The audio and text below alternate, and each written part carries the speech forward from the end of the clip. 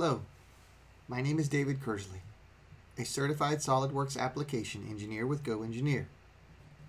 In this video, we will be creating, editing, and troubleshooting custom section views. If we look over here on our screen, we can see that we have a rather unique section view. Section views are very easy to create in SOLIDWORKS. We can go to View Layout, Section View, and we can pick over here on the left whether we want to do vertical, horizontal, auxiliary, or aligned. Just pick one. Pick where you want to go through the part. This will allow you to do an arc offset, a single offset, a notched offset. If I hit the green check here, okay, I can then choose over here on the left which direction I want it to go. Notice that my arrows have changed here, and I can drag and drop this part over.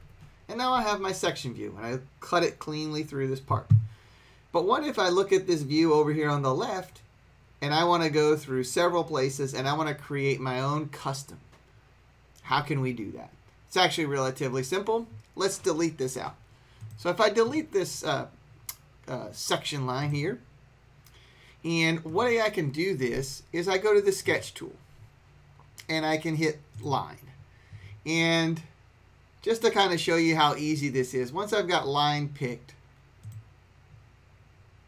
I'm going to come in, and maybe I want to activate that center mark so I can get a reference point. And I'm just going to come in, I'm going to sketch to the center of this hole. I'm going to move over, I'm going to go grab here, let's go to the center of this hole. And maybe I come over here, I grab this guy, grab the center, move over, hit the center mark of this one, and you can see I'm just sketching some lines, just like we've done in SOLIDWORKS over the years, and nothing too crazy, right? Relatively simple. And let's pull this center line through here. And once I've got that selected, I'll hit escape. And a couple ways you can do this from here. This is a rather unique little way to cut through this part, right? I can pick this first line, right click on it, and say select chain. And when I do, notice that it picked all of my lines there. Whoops, I'll do it again. Select chain. It grabbed the entire sketch chain. From here, view layout, section view. And what happens is, as I hit this projected view over here to the left side, I want to cut away everything kind of inside of my little area there. But look what happened to my section view. My section view is huge, right? And that's not what we're looking for. I'm going to delete this little note here for just a second.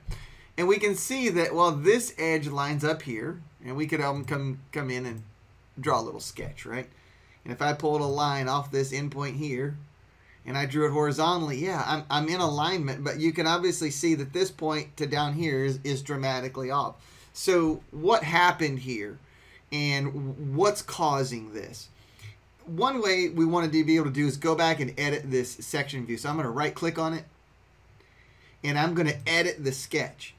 And here's what's happening. When SOLIDWORKS is coming down, it's basically projecting over everywhere these lines are intersecting the part. But when it gets to this, in this case, like the horizontal or the left to right here, this line, it's trying to translate it over into the section view. So if we just come back, we click on this line, hold down the Control or the Shift key, and grab all the lines, in this case going horizontal. And we grab all three of the, maybe let's just grab those three right there at the front. And over here on the left, click for construction, hit the green check, exit our sketch. It's going to give us a little warning. It says has been marked for construction. They're not perpendicular to the adjoining lines. We're going to say okay. It's going to update, and it's going to say okay, great. So we're getting closer to having this in the correct location. Let's go back one more time. Right click, edit sketch, and let's make this line construction. Hit the green check.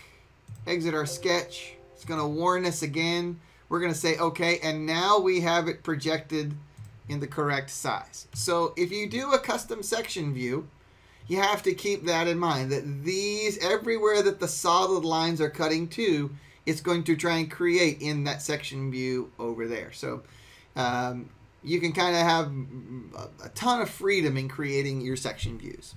So this has been David Kersley with GoEngineer. I hope you found this SOLIDWORKS tutorial helpful. Please check out our GoEngineer YouTube library or visit our website to enroll in classes near you at goengineer.com.